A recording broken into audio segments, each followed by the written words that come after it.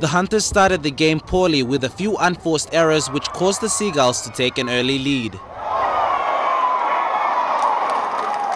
The home side struggled to make use of opportunities to convert into points, giving the visitors an early lead going into halftime, 13 points to 6. In the second half, the Hunters ran back onto the pitch, looking more determined to get back into the contest, and began with a penalty, seeing the scores 13 points to 8. From then on, the Hunters looked like a completely different side from the first half, creating opportunities and went on a scoring frenzy, much to the crowd's delight. The Hunters went on to seal the match 36 points to 13 and now share the top spot on the Intrust Super Cup ladder with the Townsville Blackhawks. Dion Kombang, National, EMTV Sports.